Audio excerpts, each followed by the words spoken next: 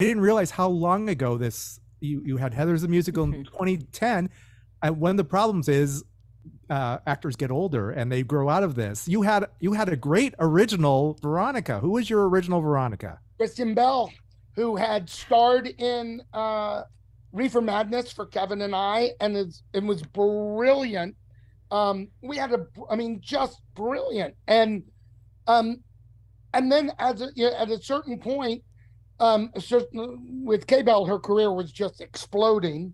But yeah, with developmental readings, after a while, your Heathers are starting to get a little older. We had brilliant actors. Christine Lakin was Heather Duke. Corey English was Heather Mack. Jenna Lee Green was Heather Chandler. We got to New York for Joe's Pub for a reading. The ridiculously talented Annalie Ashford took over, and Jeremy Jordan, brilliant actors. And then we still had a long haul before we ever got to the actual production. So by the time we were now putting actors on stage in LA, most of our actors had simply aged up from high school. And so we kind of had open casting to bring in a whole new group. But we wouldn't have been anywhere without those initial developmental readings. Right.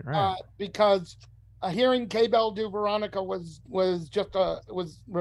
remarkable.